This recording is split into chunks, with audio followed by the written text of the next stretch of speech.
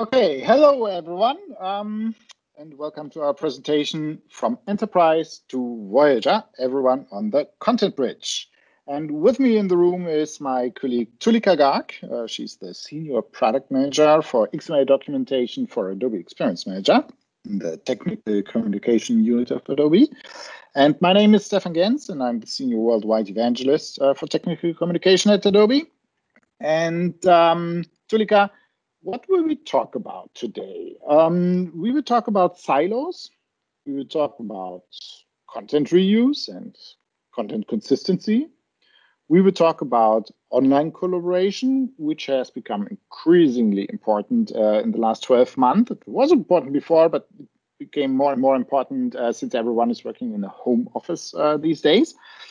And we will talk about review, especially online review, and how subject matter experts and engineers and other content contributors can review content and improve content, all in an online scenario. And we will talk about also online translation management and how we can bring our content global in light speed. And in the end of the presentation, we will talk about content delivery and how we can ship our or deliver our content to the content consumers and our customers. So, Tulika, what will we show? So what we will show you? We will show you today XML documentation for Adobe Experience Manager, which is Adobe's data CCMS offering, an end-to-end component content management system to manage all your content need for structured content and solve all the challenges that Stefan just listed. And as part of the demo, we'll show you next generation asset management, a highly innovative online data authoring where you're doing super powerful data authoring, but all in a web environment, collaboration, but with an online review, which resides within the system and integrates so powerfully with your web editor that you're never stepping out of the system for 1 second, and then expanding your global reach and making your content fully global via taking care of all your translation and localization needs, and then exploring limitless publishing to multiple channels, multiple formats in at a click of a button. Awesome. And rest assured that the whole session, I will challenge my colleague Tulika a lot and ask her a lot of questions and give her a lot of difficult tasks to solve. And let's see if she can deliver on all these questions and challenges that I will throw at her. So over to you, Tulika. Engage. Bring it on, Stefan. So these are all the challenges that a lot of companies are facing. But let's have a look how that actually looks in practice with Adobe Experience Manager. And my colleague Tulika, she will guide you now through the different components that we have in Adobe Experience Manager, or short AEM, and starting with assets and sites, and then the XML documentation editor. So Tulika, over to you. Thank you, Stefan. Yeah, I think it's always fun when we get to see things in action. So we have talked about it a lot. So now let's see how it works in Adobe Experience Manager. The first thing that I want to show here is that we talked a lot about how this whole solution is aimed at reducing and breaking down the silos between the marketing and the technical content. And as we mentioned, Adobe Experience Manager is the place where the marketers for your organization are managing their content for the marketing side. So let me start off by showing that. This is the landing or the home page for your Adobe Experience Manager. And as soon as you land here, you see that there's this tile which takes you to the sites area. This is the area where the marketers are managing the marketing website. And let's look at one such site. It's called VRetail. And as you can see, the marketers have created their localized sites for different regions and within regions for different languages. And these sites contain their transactional or commerce related stuff where they're actually selling the stuff to the end users. This is all residing in Adobe Experience Manager. Now, if we go back to the home or the landing page, you can see the assets area. And when we go in the assets area, this is where you start seeing the multimedia asset and your data assets. So let me just take you to one such folder. Here we have organized again the content by languages. They are separated in different locales, and the internationalization and translation becomes easy. Now, if I go inside the English folder, I've organized the content as per divisions 10. Let's go inside the STC folder here, which I've created. And you can see I have my XML, which are actually the data files in here. Residing next to these data and data map files is the multimedia asset also. And it's all within the same system. I have not yet stepped out of the system. So these image or the multimedia assets which are in the system can be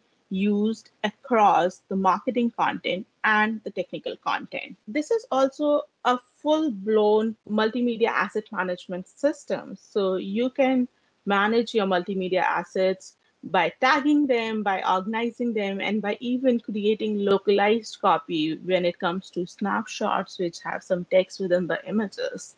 So let's take a look at one of these assets in detail. I'll select this assets and go to properties to look at the metadata. So as you can see, there are a number of options available for this particular asset. It's a full-blown digital asset management system, so you can provide the title metadata and description metadata to this image, and you can even add your own tags. Let me double click on the tagging part. You have the full taxonomy management system also available within the system. Let me quickly show you that. This is the entire taxonomy for this organization that we have created within the system. So you're not paying anything extra, going to another service or landing into a different user interface just to manage your tags. This particular use case, I have created my own taxonomy. We had this guide for AEM forms, and it's a very minimal taxonomy just for this demo use case, but we have created 2 tags, and I would like to segregate my multimedia assets,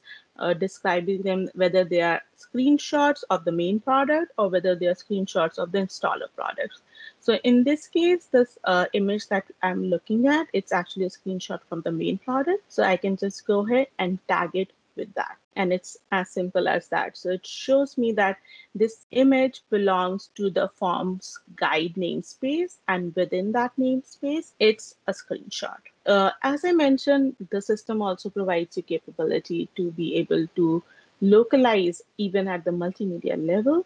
So I can specify in this particular image, there are a number of strings because it's actually a screenshot of the product. So I can say what is the language, and then I can localize this image and get locale specific snapshots for the asset. Let me save this tag and go back to the asset view. And this is what we were looking at for our asset management. Let's go and take a look at our data content. So within the data content it is at guide level. I have this guide for AEM forms documentation. So this is my data map, and I've kept all my topics in the topics folder. Clicking on the data map brings up the entire dashboard, which is my go-to place and one place from which I can manage all my content within this guide and do every operation related to this content. I'll start by looking at individual topics and working at topic levels, and then we'll go further into operations which are specific to guides also. So Stefan, what would you like me to do? Create a new topic, edit an existing topic? Tell me. Show me how to create a topic. Absolutely, you've got it. Let me take you to the interface from where you can create topics and add it to this map. So I'll say edit topic. Would you like me to do something more challenging? Trust me, I can do it all. No, I said that looks good. I'm happy with that. Okay, as long as you're happy. I clicked on edit topics and it launches the editor interface. Now this is a super powerful all-in-one editor interface from which you can create new content, edit existing content, and do a lot more, which we can definitely not capture in this particular demo because of lack of time, but we'll try to show you some of the cool stuff here. Let's look at my existing content. Let's start with one of the topics. And this is an existing topic in this map. And now, as Stefan challenged me, he would like me to create a new content. How about I go to my repository view here and look at where I want to create a new topic. So for this particular content, since I wanted to be a part of this guide, I'll just go and create it within the topics area. And I'll just say create a new topic. I get the complete list of templates to choose from. So you don't have to start from scratch. You can have templates according to your organization or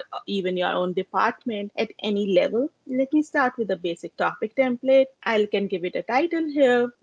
We'll call it new installation instruction because we just got an upgrade done, create, and it's as simple as that. And as you can already see, this wiggly red line, so we have a spell check embedded in here. I can start writing it right away in a very word-like interface. You can just start typing away in free format and even start adding things like images, tables, and you've got a very rich toolbar. I will start, let's say, by adding my installation steps here. And step 2, you can start by adding images via the toolbar. You showed me that image that the marketing department is using on their website, and I, as a technical writer, have the need to use the same image and screenshot that the marketing department is using on the public website. I would like you to challenge and insert that same image that the marketing department is using. Do they need to send that by email to you? Not at all, Stefan. Like I said, this whole solution is aimed at breaking down those silos. So there's no off-the-system communication happening here where I pick up the phone. Stefan, can you send me that image that you use because I want to include it in guide? Not at all, because now we are working in the same system. We have access to each other's assets. So all I have to do is just go to the image library, browse. It will show me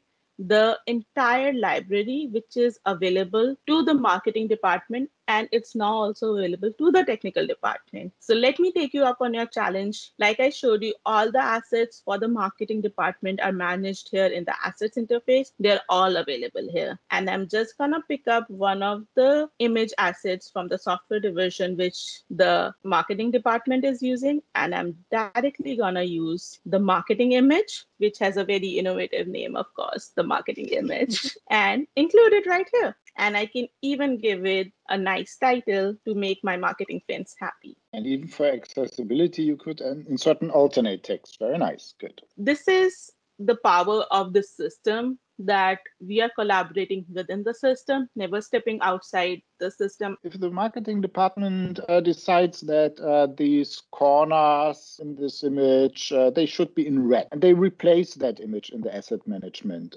will it update in my data topic here as well? You gotta be finicky with your image corners, right? But we've got it all covered. Even though the marketing team and I have access to the same image, what I'm actually working with is a reference. So it is still the common asset in the library that is getting updated. So if the marketing team goes and updates this asset, I don't have to make a single change to this topic because it's just referencing this image via reference, and I'll just automatically start seeing a new image here in the context of this technical content too. That makes my life so much more easy. Yeah, that's what we really want to do here for all our customers. So let me quickly save these changes, and which is again just a one-click step. I was just talking about in context of reuse, right? So one of the things that we want to enhance is enable reuse, and it's not just in terms of experience, it's a huge boost to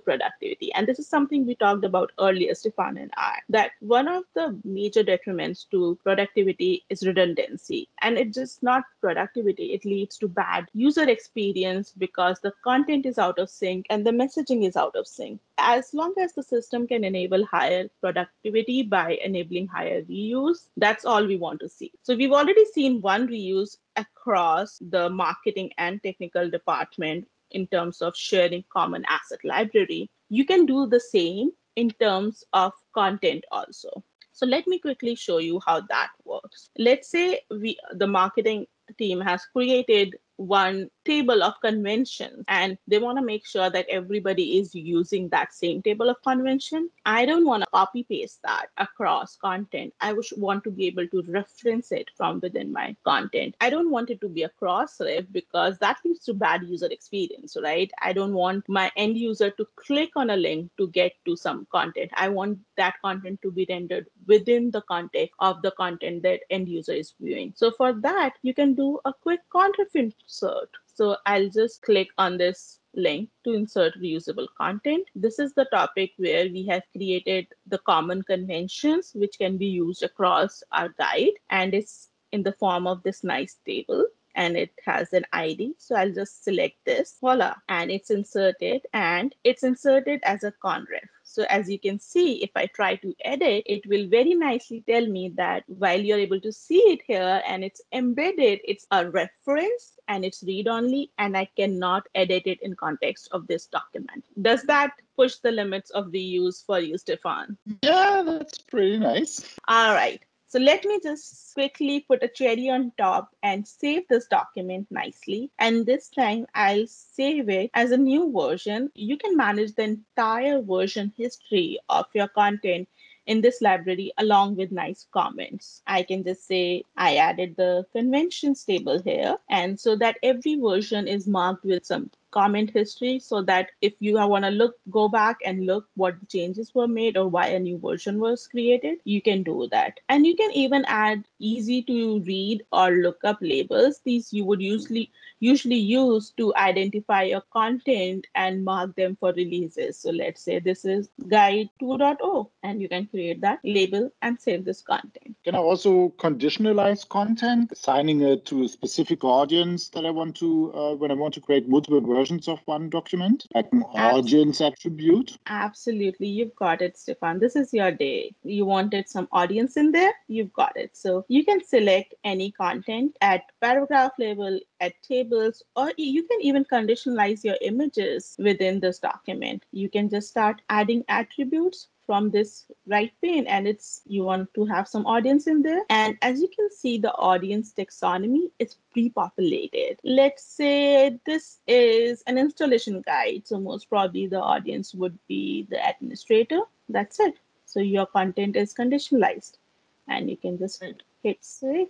And as you can see, the color coding and the highlighting to indicate that this is conditionalized content. Great. Now, Tulika, I'm a little bit of an XML geek, and I love XML and angel brackets, and I would like to see the structure. I'm creating structured content, so I also want to see something like a structure view, a tree view of my XML content, and maybe sometimes from time to time also edit the source code of that document. Is that possible in this solution as well? Like I said, Stefan, this is your day. Whatever you ask for, you get in this system.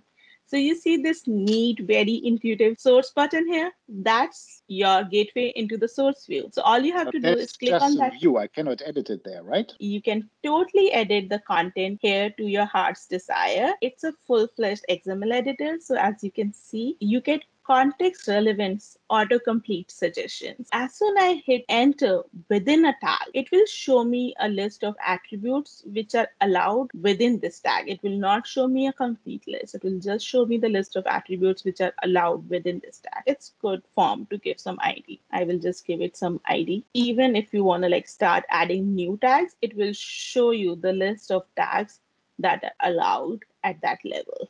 And if you try and add a tag which is not allowed, it will start showing you errors on that tag also. So it's full-blown XML editing with schema validation, not just that it's well-formed XML, but it's validated XML as per the schema. Okay, great. When you go back to the author view, I know what you're getting at, so let me preempt that and add some changes here.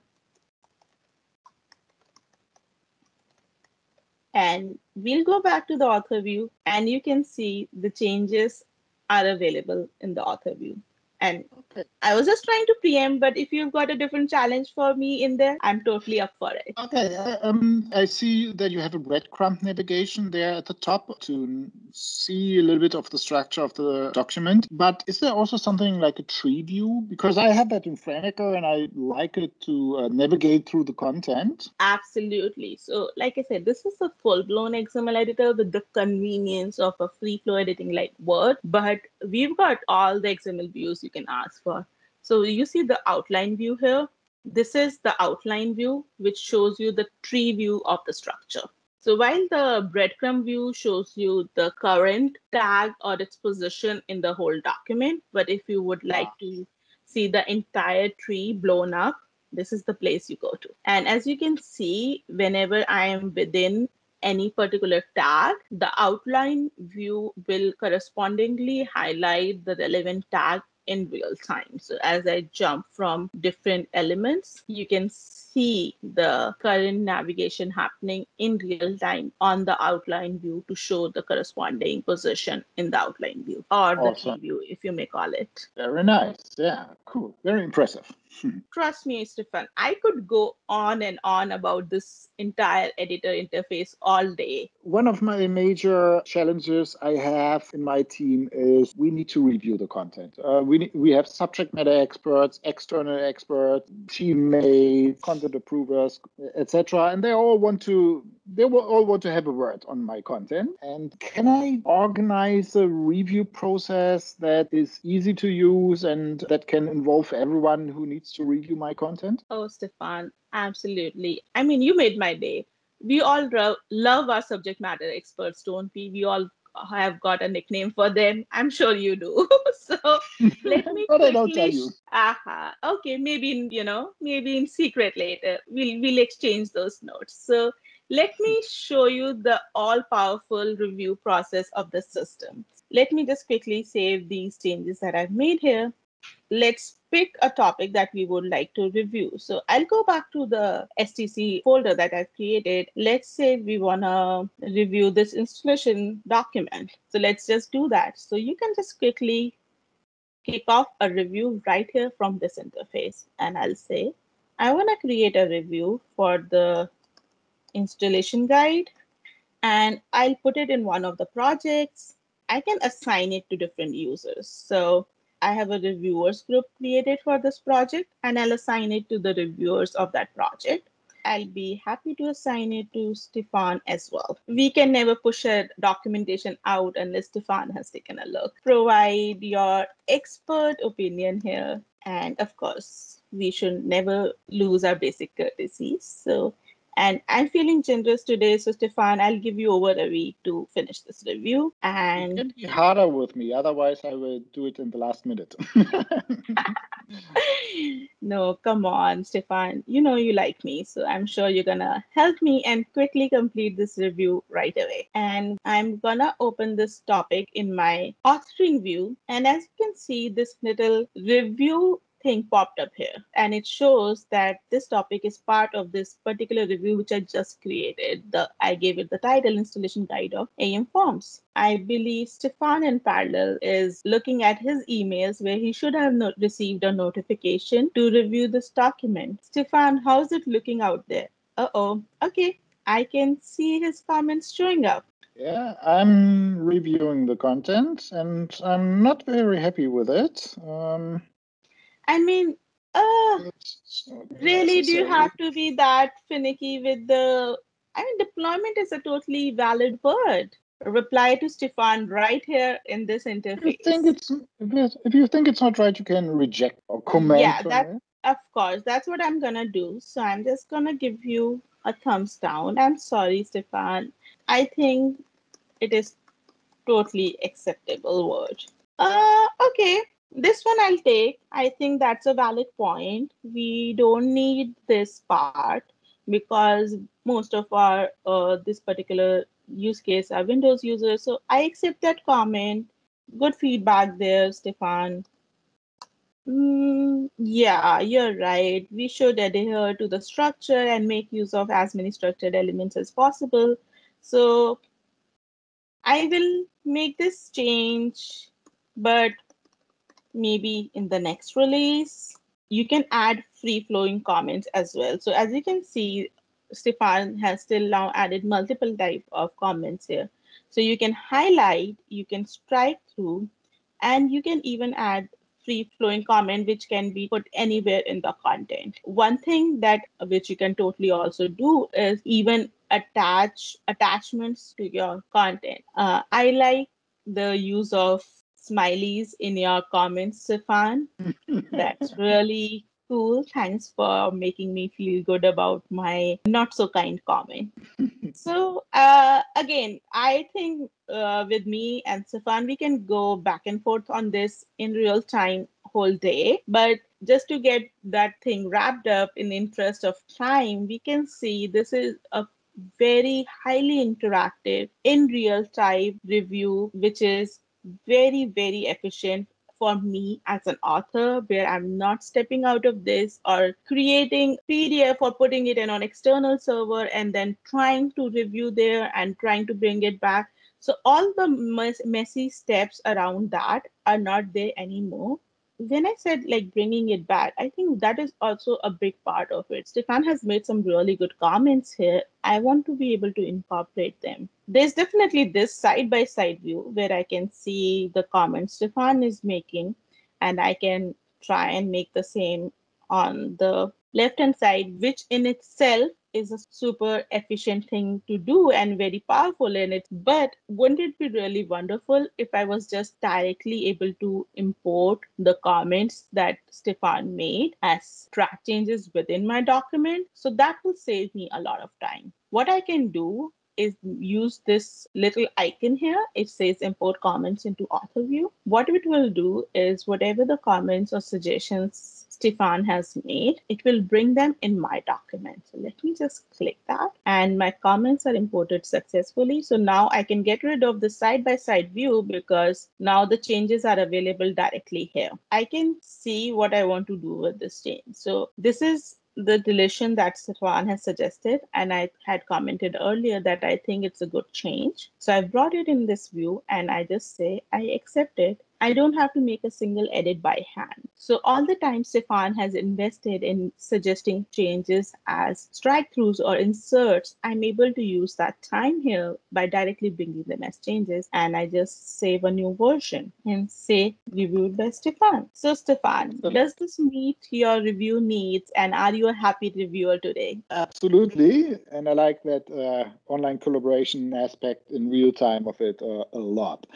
But I have some maybe last or second to last challenge for you today, Tulika, and that is we produce content not only in English. We have to deliver our content in translated forms to our global audience. That's an excellent question, Stefan. I'm so happy that you asked that. I'm sure you have an inkling on as to what the answer is going to be, because when we started looking at the system and started looking at our content hierarchy, we talked about this that our content is organized by locale. This is a system which drives you to be locale aware, to be globalization ready, and to organize your content correctly. And it provides you complete support for managing the status of your localizations. Take a look at what that means, that it completely manages your multiple languages. We were looking at our AEM forms documentation, and I said this is our go-to place for doing anything related to this guide. As you can see, we have a translation tab here. So as soon as I go to the translation tab, it shows me the locales that I've configured in this system. My locales or for my organization, so let's say even for our department, we have decided we'll be working with these 4 locales, and I can see what is the status of this documentation in these locales. For now, say we are releasing this guide in English, French, and German, because we don't want to make Stefan unhappy. And I can click on done and it will show me the status of each and every topic in context of that language. And I can see that it's showing that my language copies are out of date, which is a little surprising for me because I think I updated my content. So let's go and see what's happening here. While I did update my French localized copies, sent the content for translation, I forgot to send it for German. And my system here, which is tracking whether my localized copies are in sync or not, is able to show me that I don't even have a German copy. I'm sorry about that, Stefan. I'm going to fix that right away. So what I'll quickly do is I'll just set the translation status as I'm just looking to first create my missing copies. So, and filter this and it will now start showing me that all the German language copies are missing. And I'm sure Stefan is not happy about that. So I'm gonna double down on this, quickly select them all and create a translation project to get my German copies ready. I already have a translation project created. I'm just gonna add this there and say start. And as you can see, I don't have to go and manually find the content. We've got this very simple to use filters here. It says that for French and German, if there are any missing copies, just show me those. I select them all with a single click at the top and add them to a project. And now let me go back to the project view to show you that the translation project has been created. This is the translation project that we are using. And as you can see, a German project has been created here. And if we go in there, the translation job has been created. And like I mentioned that I distinctly remember that I updated everything for French and my French status should be completely up to date, which is looking good. But I see this one particular topic out of date. And I know why that the case is because I had to take some review feedback from Stefan and I made those changes in English. My French copy has gone out of sync because I updated the English source, but I didn't send it for translation. So while my other copies are all fine, this particular topic still needs to be sent for translation. The system tracks in the background which topics you actually changed. So you don't need to maintain an external Excel sheet with all the names of your topics and make check marks. I did not change that. This doesn't go out to translation. This goes out to translation because I changed it today. So the system really tracks that in the background and reduces translation costs with that and effort and the time that is needed to update my French copy of my English source document. Great. This is cool. I love that. Absolutely. And isn't it a huge energy and cost saver? You don't have to send the whole guide just because you changed one topic. And Right. the system will tell you exactly which topic changed. So all you have to just do is now select this topic and send it over for translation pretty much the way I did send the whole German translation project. Cool. We are running nearly out of time, so I have just one last challenge for you, Tulika. At some point, I also need to publish my content. I'm a little bit split between, on one hand, I want to have my content online, but I also want to have it as a PDF because I think our readers should be able to decide on their own when and how and where they consume the content, in which format. Some might want to prefer a web, some might want to prefer a nice PDF. I bet this is something you can do to publish to both channels very conveniently to my nice web portal and the PDF. Come on, Stefan. I thought you would have learned by now that if you challenge me, what you're gonna get. I, for one, believe in complete democracy of content delivery. I love people who love their PDF. We are Adobe after all. And I love people who love their HTML. But we also have an all powerful delivery mechanism within Adobe Experience Manager where you can host your content as rich HTML5 deliverables within the system. So Stefan, I'm going to take you up on your challenge and deliver this content in all the formats that you asked for.